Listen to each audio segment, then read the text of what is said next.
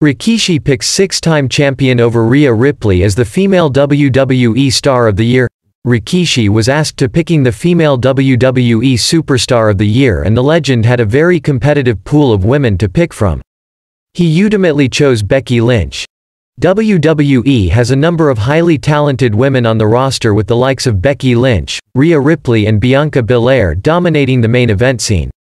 These three stars and IYO SKY were the choices presented to Rikishi to pick the female wrestler of the year. On his podcast Rikishi Fatu Off the Top, the 58-year-old went with Becky Lynch as his choice, calling the man his favorite wrestler.